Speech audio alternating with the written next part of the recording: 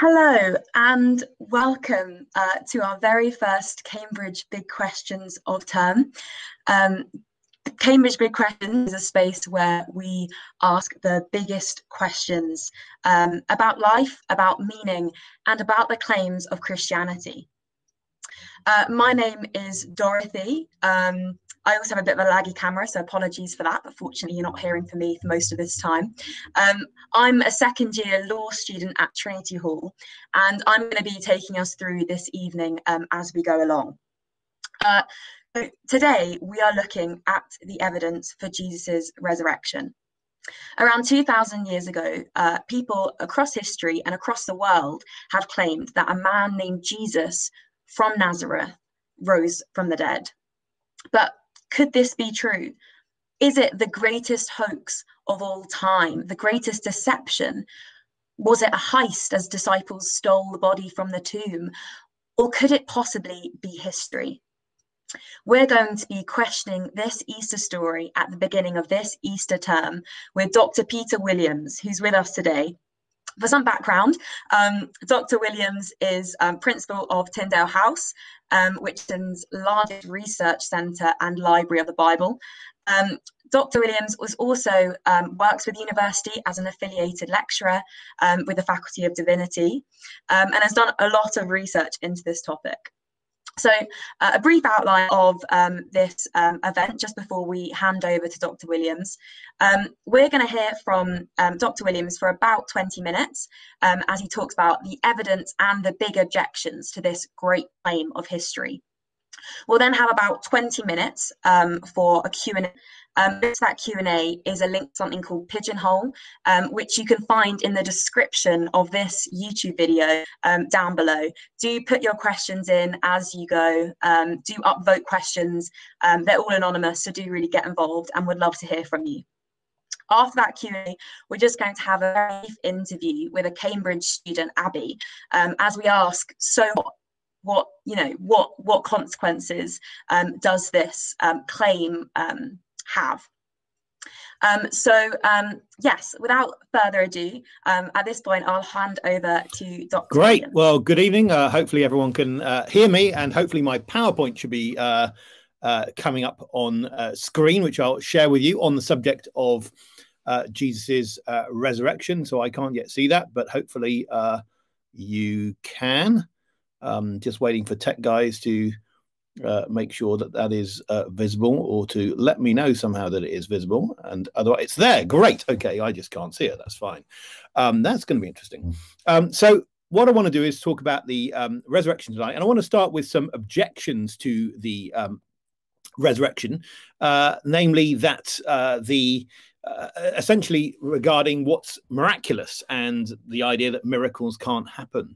So when we look at the various objections that people can make, often there's a sort of objection that Isaac Asimov made quite famous, which was that nothing, no amount of evidence could ever be enough for someone to believe a miracle, or if you like, extraordinary claims require extraordinary evidence or extraordinary proof.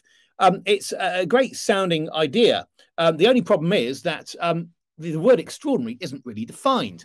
Different groups have different definitions of what extraordinary is, and a lot depends on your background beliefs for that.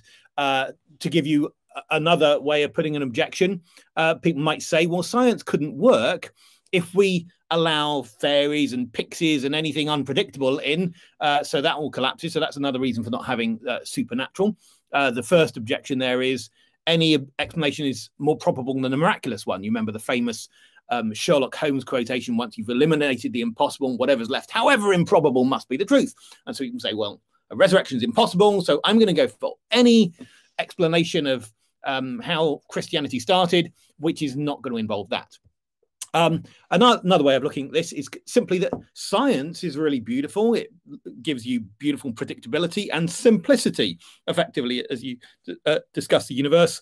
And if you have miracles come in, that complicates things. So just a few thoughts on that by way of starting off. One is, as I've said, extraordinary isn't defined. So for some people, the idea that conscious things like us have emerged from non-conscious things doesn't strike them as needing an extraordinary level of proof. They think, well, provided you can show that it might somehow be possible, there might be some peer-reviewed paper somehow that suggests there might be a pathway to that, it's okay. What people don't say is, hey, I need to have an extraordinary level of proof before I'd even begin to believe that. So it all depends on what you define as extraordinary. Secondly, your antecedent beliefs affect your judgment of probability. So, for instance, if you already believe that there is an almighty God in charge of the universe, then believing that he raised someone from the dead is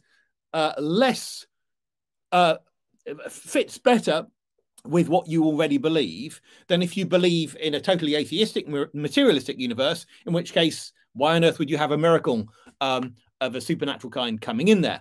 So again, your anterior beliefs and their probability feed into this decision. But I'd say, and this is what I want to major on as a Christian, actually, when Christians believe in miracles, they're not believing in random disturbances of order.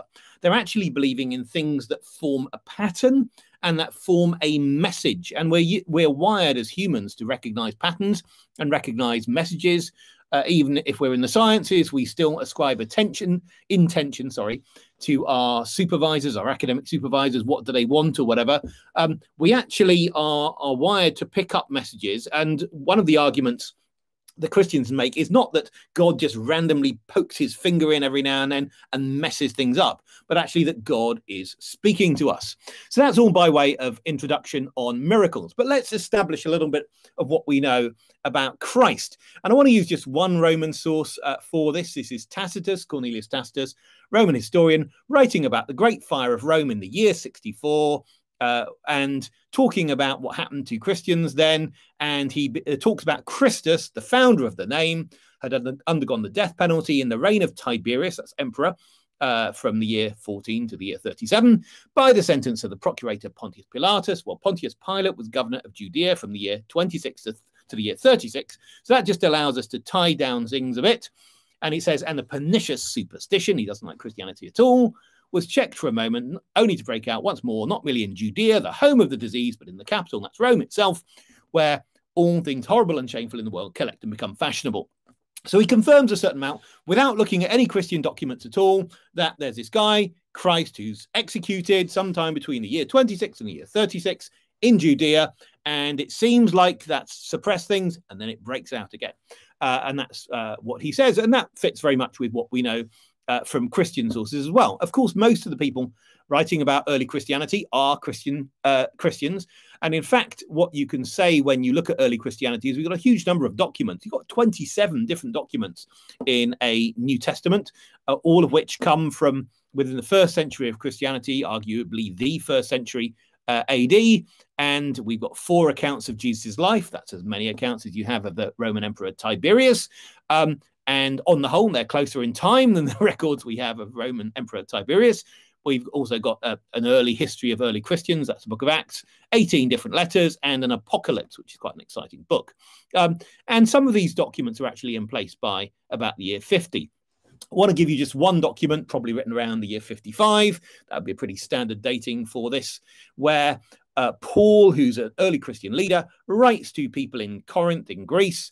And he says, I want to remind you, brothers, of the gospel I preached to you. So he preached them some years earlier, which you received, in which you stand, and by which you are being saved if you hold fast to the word I preached to you, unless you believed in vain. For I delivered to you as of first importance what I also received. So in other words, he had got it from others, that Christ died for our sins in accordance with the scriptures, that he was buried, and that he was raised on the 3rd day in accordance with the scriptures, and that he appeared to Cephas, then to the 12. Then he appeared to more than 500 brothers at one time, most of whom are still alive, though some have fallen asleep, i.e. died.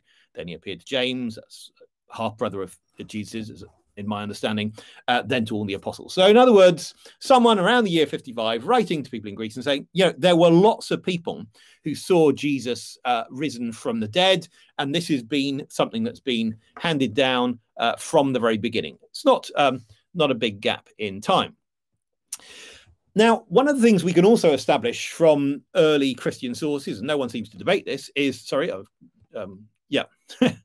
sorry, going to go on there, is that the tomb of Jesus seems to be empty, that there is no body found.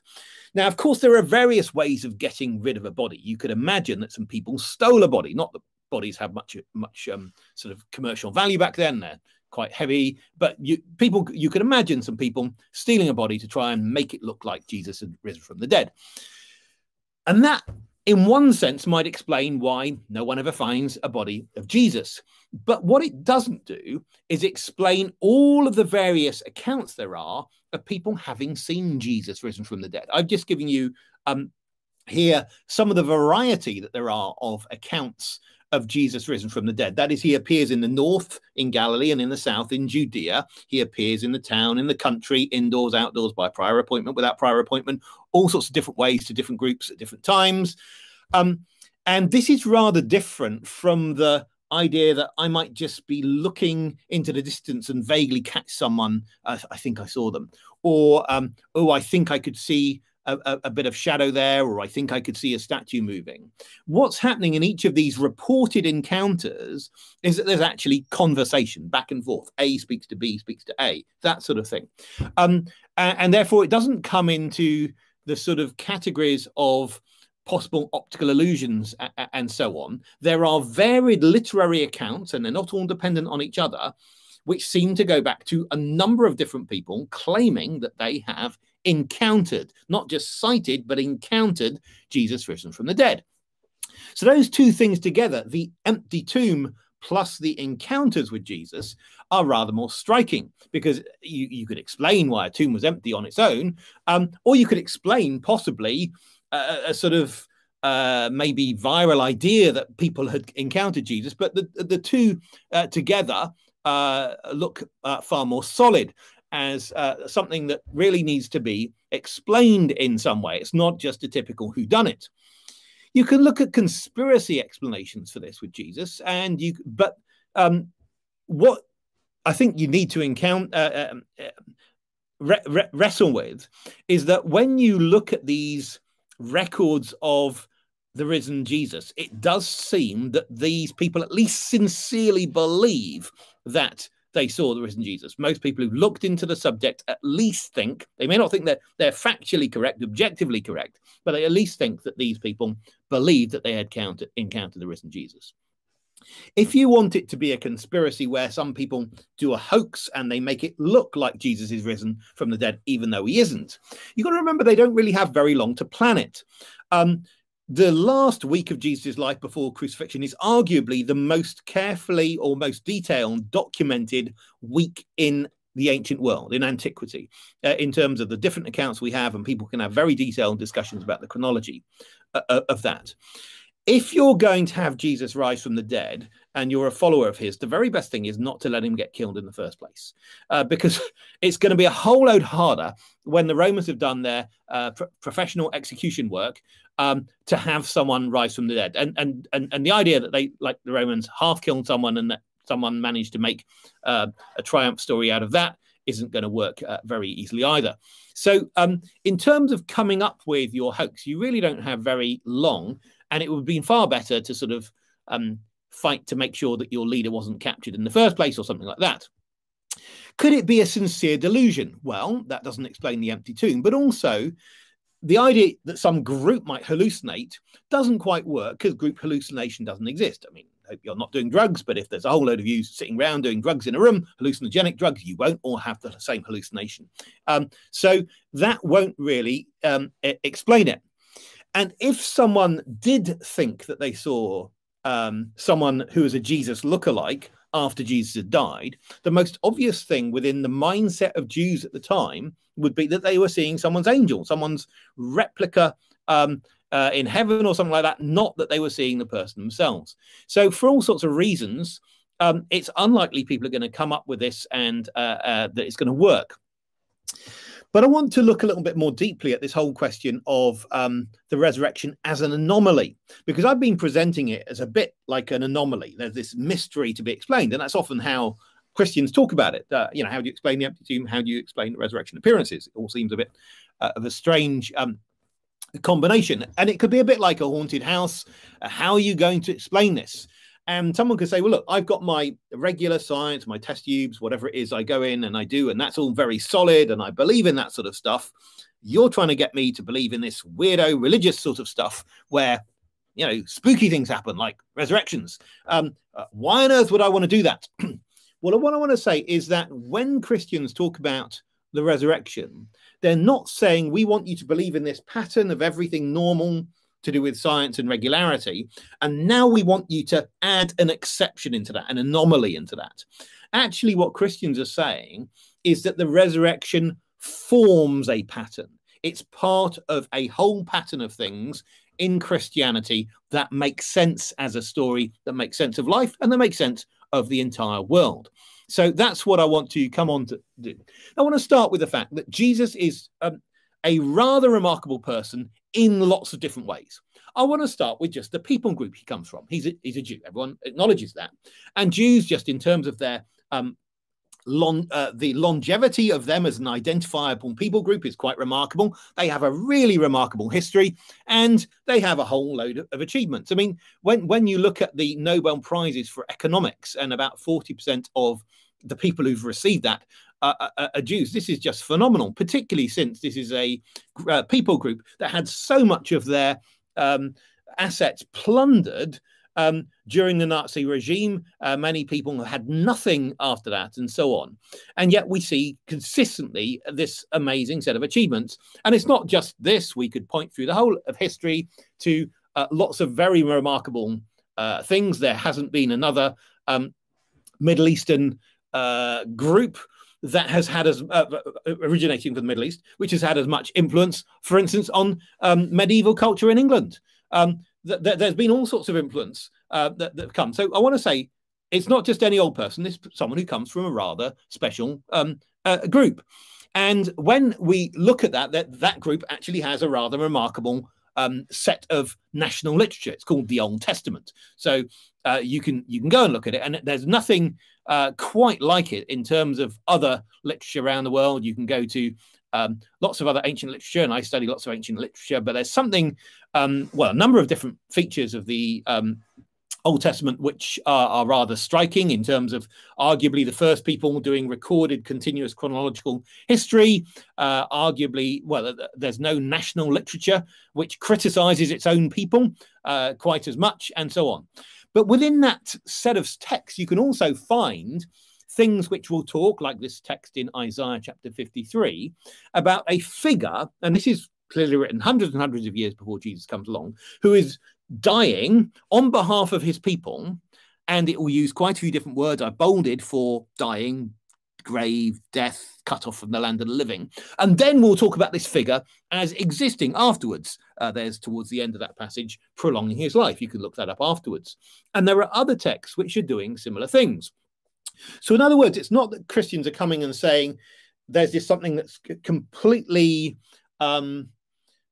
unfitting with anything that's come before. Actually, Christians are saying the resurrection fits a pattern of expectation that's been built up, because what has happened through this first bit of history, the Old Testament, is God has chosen this people and shown that a number of things won't work, whether you give them big government, whether you give them small government, whether you give them your laws or social reformers, none of those will work to tackle the sin which is inside humans. So actually, that's all driving towards, I think, a climax part of the story where God says, I need to come in myself. Now, as you read to the story of Jesus, it's a rather striking thing that he's called Christ. Christ is Greek for the Hebrew word Messiah, which means anointed one, which is the word for the special king who would deliver the Jews. Now, it seems that Christ was called Christ before he died. Why would I say that? Well, one is, of course, the Christians are called Christians really early on. You saw that in Tacitus. So somehow this name's getting caught up really early. The idea that Jesus is the deliverer of the Jews arguably is something that goes back to his own lifetime, and therefore that's rather striking, because it's not just anyone whose body's gone, and not just anyone whose some people think they've seen risen from the dead, but someone who chose 12 disciples, which is a very important number in terms of Judaism, because there were 12 tribes, and is presenting himself as the new king. And that's almost certainly politically why he was crucified, because of some claim of kingship. So it's not just any old person, it's actually someone who, even if you look at it from secular history, has probably claimed kingship of this remarkable people group. So we then go on, and there are other things that cluster around Jesus. There are more miracle reports about him than about any other person from antiquity, and they are closer in time to him. And you can look at the patterns of these, and they don't all come from one source. They're not all coming from the usual ways that people try and explain these sorts of things of having arisen through a long oral transmission over time. That's not what's going on here. It does seem that he is from a royal household. At least he seems to have claimed that. People seem to have claimed that at an early time. So it's not just that this is, again, anyone random. It's someone who happens to come from a royal household of this very special people group. And then we could look a little bit more, and we could say, and it does seem there's this very early claim that he is born in Bethlehem, which is the place where the ancient king of the Jews, David, was born, and also where you have something written 500 or 600 years before, actually more, the time of Jesus, which says that Bethlehem, I just want to read this to you, will be a place which is very small and is going to have a future ruler born there. And I'll just read this. But you, O Bethlehem Ephrathah, who are too little to be among the clans of Judah, from you shall come forth for me one who is going to be ruler over Israel, whose coming forth is of old, from ancient times. That's a bit of a mysterious way of talking about someone who's going to be born in the future, whose origin is from of old. And of course, that fits very well with the story that Christians understand about Jesus being God coming into the world in human flesh. But there's a little bit more we can say. That is that Jesus is credited with remarkable teachings. I don't read Chinese, but it looks pretty, so I'll put it there. Here we have from Confucius, Analects, something like this. Now, this is written a few hundred years before Jesus.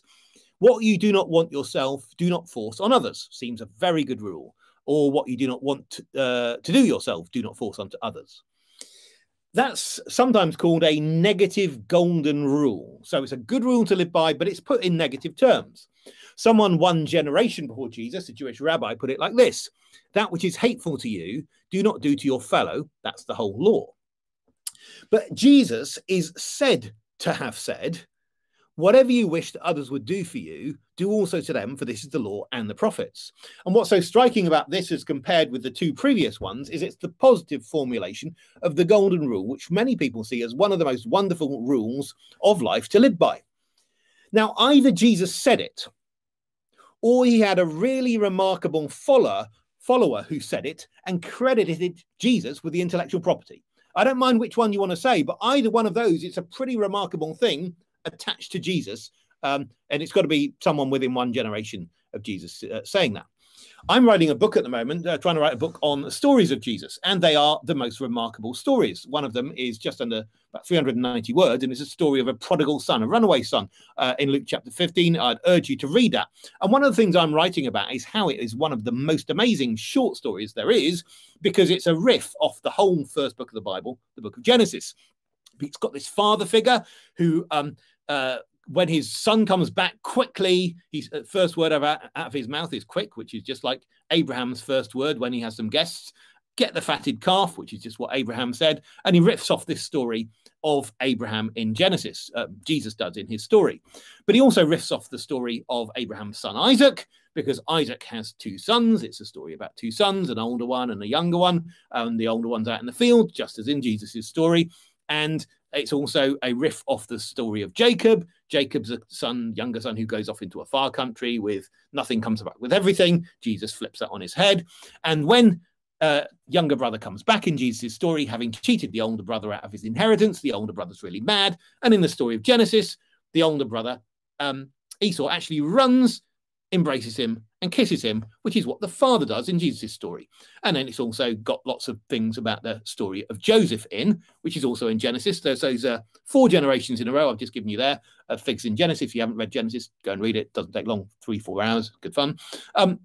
Is that it has there Joseph as the son who is lost and is found, that his father thought he was dead, and who very quickly gets exalted in position, ring on his finger, robe, just like in Jesus' story. So what Jesus has done, and I'd love to spend days talking about this, and I'll write it up at greater length, is he makes a really coherent story that many people would say is one of the best stories ever told, and yet it's full, and I would say every single phrase is a phrase that comes from this first book of the Bible. Now, to me, that's a level of storytelling genius that Jesus has. Now, how do we know Jesus told the story? Well, either Jesus told the story or someone within one generation of him told it. So either Jesus is a remarkable genius or he has these total genius disciples. The simpler hypothesis, of course, is to say that Jesus is the remarkable genius. So what I'm trying to argue is that there are a whole load of remarkable things that cluster round Jesus, not just the empty tomb and people having seen him risen from the dead, but all sorts of other things. One of them is this, really related to his death. He dies, as many people were crucified back then, but he dies, it does seem, at the time when Jews were celebrating their greatest deliverance. This is not just in Christian sources, it is also in the Jewish source, the Talmud, where they say he died on eve of Passover. So of all the days you're going to die to sweep up the symbolism of the prior Jewish texts, which are talking about a promised deliverer, that's a pretty good one. So Christians don't believe that Jesus just died randomly. They believe Jesus died as part of a meaningful act where he was dying for sins. Now, he was taking the punishment that the wrong things that we do deserve. Now, you might not buy that message, but it's pretty hard to make a plausible, compelling message out of just a random set of disastrous events. So if the early Christians, the earlier followers of Jesus, got overtaken by events and they just ended up losing their leader who ended up getting crucified, actually having the ability to make a message out of that, which is such a compelling message that about 2 billion people follow it today, and it does seem to make a lot of sense of all sorts of things in terms of God's compassion for our suffering, in terms of meaning in life, in terms of giving our lives for others. All of that coming together, it's quite hard to say, well, that was really just made up on the hoof over a couple of days, a couple of thousand years ago. That doesn't explain very much to me. There's a little bit more we could look at. There's a fellow, Humphreys, Sir Colin Humphreys, over at Selwyn College, who came up with this paper on the date of the crucifixion. He says, you look at the times when Jesus could have died, when it's going to be a Friday, and there are really only 2 dates within Pontius Pilate's time, and the best one, for a number of historical reasons, is April the 3rd, AD 33. And so these guys argue, one from Cambridge, one from Oxford, they agree that that's the date on which Jesus was crucified. What's rather remarkable is, independent of those historical arguments, you can establish that as people sat down for their Passover meal at the big celebration in Jerusalem that night, that between 6:20 and 7:11, there was a lunar eclipse visible from Jerusalem, blood moon and all that sort of thing. And of course, there are texts in the Old Testament which are very evocative of that. So what I'm trying to say is this: Jesus's resurrection for Christians is not an anomaly. It's actually something that forms a pattern. It forms a pattern of God speaking to us. This is how one early Christian text puts it. Quite famous words. In the beginning was the Word. So back at the beginning of everything, there was communication. The Word was with God, somehow, alongside God, and the Word was God. Aha, so God is a speaking God. And then, a few verses later, it will say, and this is again in red, and the Word became flesh and dwelt among us. And it explains that that's Jesus Christ. People often say, look, if God's there, why doesn't he speak to us? The answer a Christian would give is, he has. He's spoken to us in the best way that you can speak, which is in a person. There's no better way to communicate with persons than by persons. That's the way God has spoken. So when Christians argue for Jesus' resurrection, we're not arguing for something completely random. We're actually arguing for God speaking to us through the life and death and resurrection of Jesus. So that's what I had to share with you. And I think it's time for questions. No, it's not. It's time for something else, but questions will be sometime. Yes, questions should be now. Hopefully everyone can see me. Yeah, so thank you so much everyone for sending your questions. Just a reminder that the link is in the description.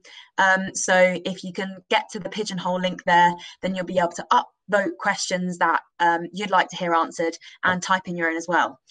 So what I'm going to do is I'm going to go through the ones that have been upvoted and hear what Dr. Williams would say in response to that. So the very first question on the lot of votes is essentially about the birth of Jesus. So Peter, you talked a bit about the similarities between the Old Testament and New Testament. How do we know that Jesus was even born in Bethlehem? So this question asks, presumably there weren't many verifiable records of birth.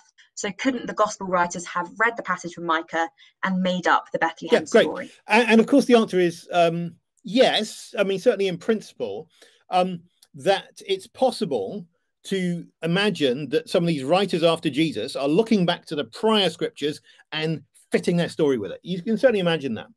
I think the difficulty I have with it is for other reasons, that Christianity seems to spread quite far and quite fast. So by the time there's the Great Fire in Rome in the year 64, Tacitus is talking about huge numbers of Christians in Rome, and Pliny later on, 112 up in Bithynia, huge numbers of Christians there. The Christian sources are also saying huge number of Christians here, there, and everywhere. So if you start having things spread, the Christians have to have some belief about where their hero was born. So if you start saying that round 30, 40 years after Christianity started spreading, that's when the idea that Jesus was born in Bethlehem really took off, then you have to imagine that there was some earlier belief which then got displaced. And that becomes quite difficult because of the dynamics of how things spread, because Christians are in a lot of chaos. They don't have good means of communication. So how are you going to get a unified set of beliefs where he's born in Bethlehem, both in two different sources, Matthew and Luke, and I'd also say argued in John? How can you have that if that isn't believed early on? The other issue is that there are people who are family members of Jesus who are involved in Christianity early on. Now that might make you more suspicious, but actually some of them, like James, his half-brother, who's mentioned in that passage we read, arguably died as Christians early on. So that seems to be implied by Josephus, who talks about James getting killed in Jerusalem around the year 62 for religious reasons. So it does seem that even though I'm a youngest brother, I think I know where my older brothers were born. It's something we've just been talking about for a very long time. So I would expect there would have to be some story that would be displaced. And so that would be difficult. Okay. A question also related to that, talking about, the displacement of one version of events. One questioner has asked if many Jewish people were already seeing Jesus as this Messiah, as the savior of the Jews, and so maybe they're already making these links, doesn't that suggest a lot of motivation for people to support the resurrection story, regardless of its thank you. truth? And that's a great idea. I mean, I think the problem is that within Judaism, people did not expect a resurrection of one figure before everyone else. So normal Jewish belief would be there would be a resurrection of Jews at the end of time, or maybe of all people at the end of time. So it would not be standard Jewish belief at all that you would have one dude resurrected out of sequence with everyone else. And in fact, you see this reflected in the early Christian accounts, where people, when they see Jesus, their automatic reaction is, I'm seeing a Jesus lookalike. It must be an angel. I'm not actually seeing Jesus. And I mean, the other thing is that your best bet, if you want to have a Messiah to deliver you from the Romans, is to have a living one. I mean, really, you know, deciding that someone has just been defeated by crucifixion publicly and shamed, and the Romans have been shown, in their own terms, to be in charge of everything, is not the time to say, aha, now this is going to be our new mascot and hero for the future. So I think that psychologically it's not very compelling. And also within Judaism, there's a very big problem thinking that God, who made everything, has become human. That is a very difficult thing to swallow. So I think actually belief in the resurrection is not something that would be something people would just come up with as a way out of a tricky problem of having lost their leader. Okay, thank you very much for that answer.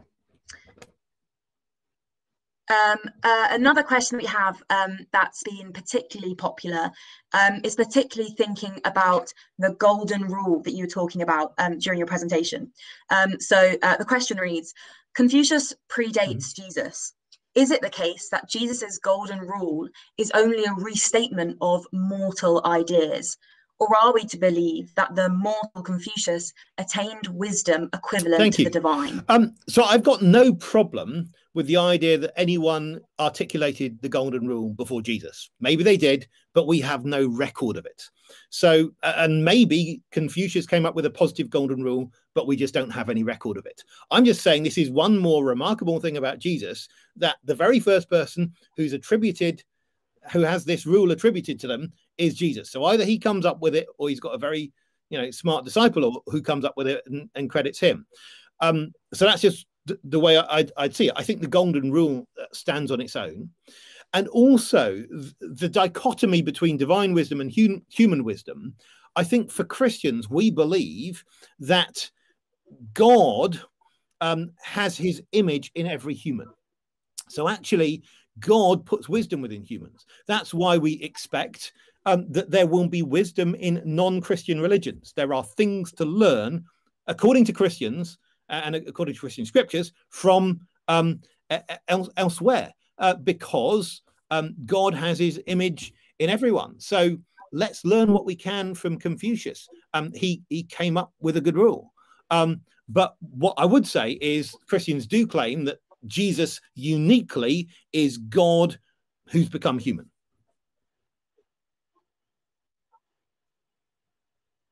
Great. Okay. Thank you.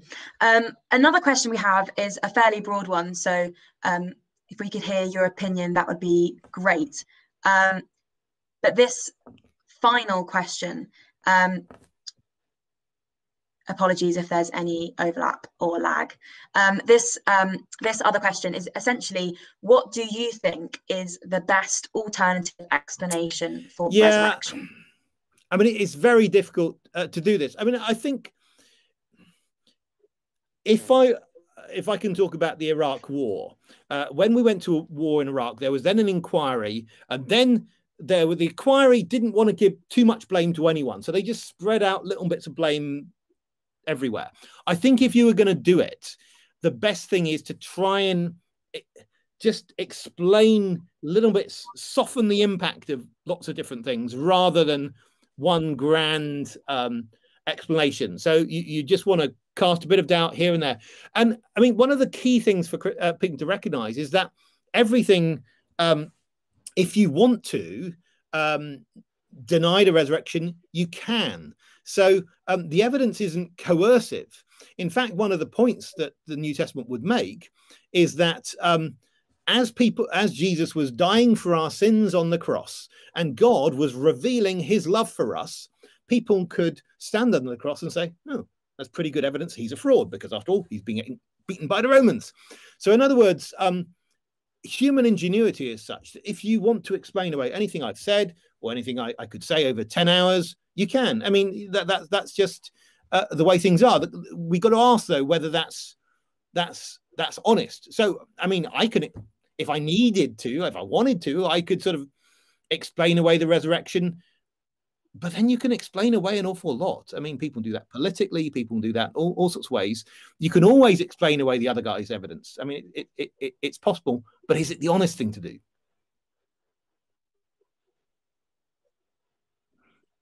Thank you very much for that.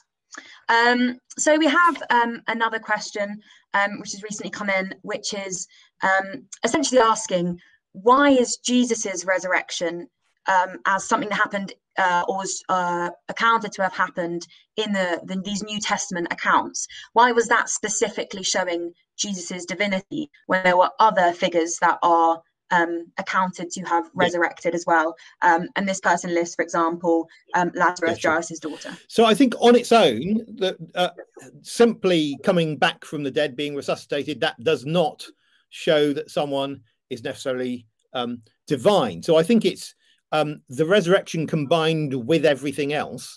So I wouldn't want to separate that out from Jesus's message, which is about himself, that he is the way to the Father God, that he is the way, the truth, and the life. And these sorts of claims that he is making, talking about himself as being in a special way, the Son of God, the deliverer of Israel, and so on. So it's those things which combine to make him supreme in a way that anyone else coming back from the dead is not.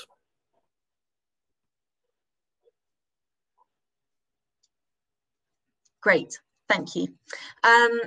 Another question we have is, do you think that believing that the resurrection happened is dependent on believing in God?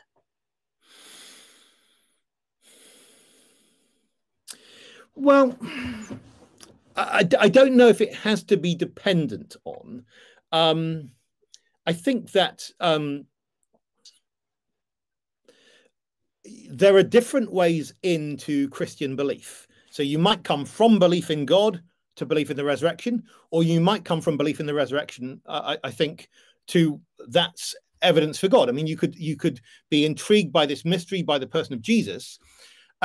One way of coming to believe in God is you look at the person of Jesus, read the Gospels, and find this is really remarkable and think, I just don't think this is made up. I think this is real. And that could be a reason to believe in God. So Christians don't believe in a sort of abstract God. So having those sort of arguments about, do I believe in abstract God or not God, may not be as interesting to a Christian as actually talking about the person of Jesus, who we'd say is God manifested, God made clear. So I would say that you could probably go either way. The problem is if you have a hard atheism as your bedrock, you say there just cannot be any God, then you are compelled to explain away whatever evidence there might be for the miraculous anywhere. You're compelled to explain away many arguments there are for meaning within events in some forms of atheism. So that's where I'd say watch those priors that you might be committed to. Okay, thank you. So we're just going to go for a couple more questions. A very popular question, but a very short question, I guess. We've got one question here which says, has Peter read all the books on his bookshelf? So just wondered if you wanted to touch on that. If only. No, I wish I had. But I've got some very good ones up there. Yeah. And I'm giving away 5 shelves of books as soon as the COVID restrictions are lifted. So if someone does want theology books, then I need to make room for new ones. Thanks. Wonderful. Great. So another question. In fact, we probably do actually have time for 2 more onwards from this. So one question is, you mentioned you mentioned that one of the arguments for the resurrection was the manner of death of the disciples, especially in relation to the realness of their belief. Do we actually know how they died? For some of them, like Peter, you have early accounts of him dying by crucifixion, and by Paul probably beheading. But for a lot of them, we don't know. We don't have very early accounts. They might be a century or two later. But it does seem that, on the whole, being a follower of Jesus early on could be pretty uncomfortable. Roman persecution was sporadic. It depended on local conditions, but it was, on the whole, uncomfortable. You weren't a protected group like others. So it was a very tough decision to make.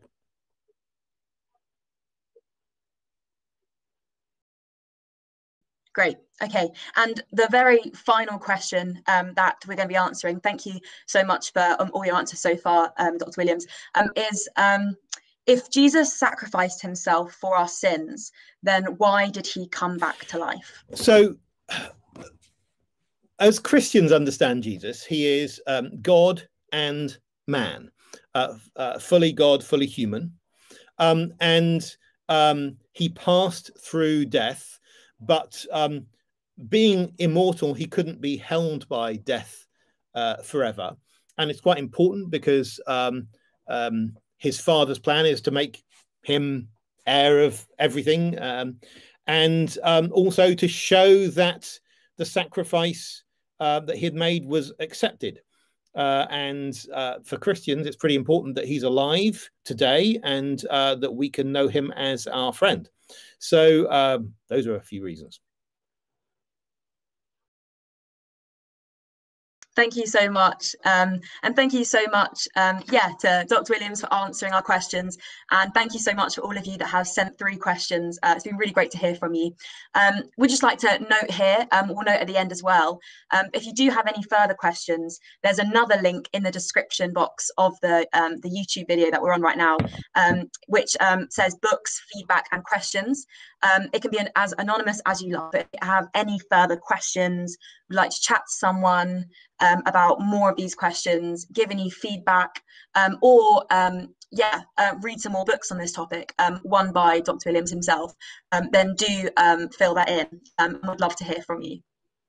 At this point, we're going to turn to speak to Abby, who's going to talk to us a little bit about the so what. We've just heard from Dr. Williams about the evidence and the rebuttal of various objections to this big claim of Christianity. But a large question is, what relevance does that have to anything? And so, Abby, it's lovely to have you here with us today. Would you like to introduce yourself? Hi, my name is Abby, and I'm a second year, and I'm studying theology at Gonville Keyes College. Great. Okay, so you study theology. So that means that you look a lot at the Bible, at commentaries of the Bible, criticism of the Bible. Are you convinced by the evidence for the resurrection? Yeah, I am. Right. Okay. Have you always been convinced? No, I don't think so. And I can specifically remember a time where I also didn't really want the evidence to be reliable. And so it was a question that, I chose not to think about much. Okay, thank you. So you said you don't want it to be true or reliable. Why was that, if you wouldn't mind telling us? A lot of it probably boils down to fear of the consequences. It can be easy, especially when studying a subject like theology or history academically, to intellectually isolate questions of historicity and reliability from everyday life. But the resurrection is an event that doesn't really allow for that in the same way as other historical claims. And I think Pete touched on this, but that's because if Jesus really did rise from the dead, as he's recorded as predicting he would, then it's not something that you can just ignore. And he isn't just an ordinary person he can ignore. And I found that really scary, because especially as I began to experience more freedom as I grew up as a teenager, I really didn't want my life to be changed, and I didn't want someone else to have a say in how I lived or what I did. But if Jesus did rise from the dead, then I began to see that it would have to change everything. As Dr. Williams mentioned, yeah, Jesus had a claim to kingship and also claimed to be God. And the resurrection would mean that he wasn't just a person, but God. Because if what he said about rising from the dead was true, then so was everything else. And like, to be honest, I just didn't want a God ruling over my life.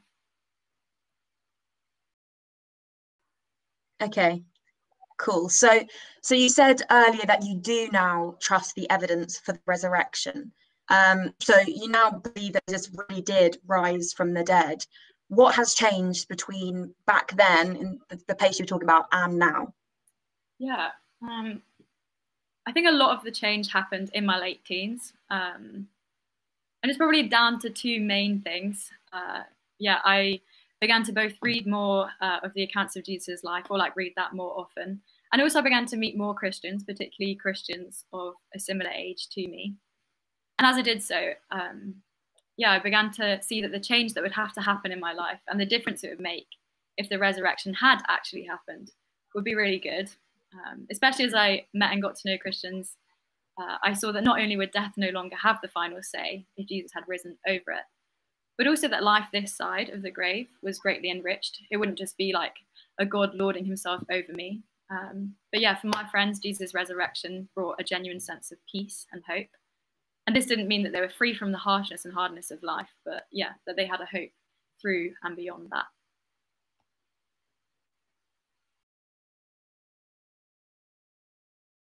Okay. So are you saying that the good consequence that you saw in the friends that you met, those good consequences made you forego the evidence? So did you just give up on rationality and logic at this point? No, it was more that the good consequences kind of gave me the courage to actually face the questions. So it wasn't like I saw the good consequences and automatically believed. But whereas I've been scared to look into it because I was scared of the consequences the resurrection would have on my life, I suddenly saw that actually, if Jesus did rise from the dead, then everything changes. And it's really good news. And so it's not just a claim to leave on the shelves, but something really worth questioning and investigating. Because if it's true, then there's just so much to gain. Okay. Thanks so much for sharing with us, Abby. A very final question for you. What would you say to people listening, tuning in?